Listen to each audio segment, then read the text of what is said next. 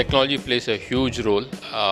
It also is critical based on the various touch points that consumers are consuming media, based on their receptivity habits, and to that extent technology does play a critical role, and that's where every company and every marketer has to step up to the need of the moment.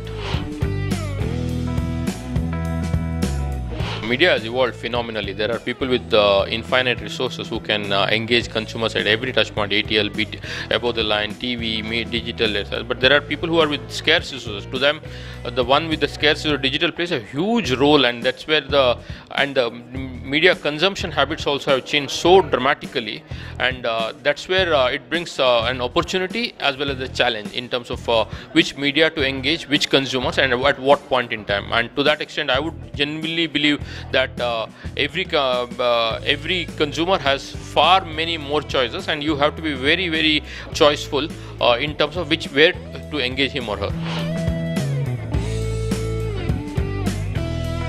Absolutely. I mean, if you don't have the right content, it's throwing money down the gutter. So I would definitely not do any communication where the content is not engaging the consumer.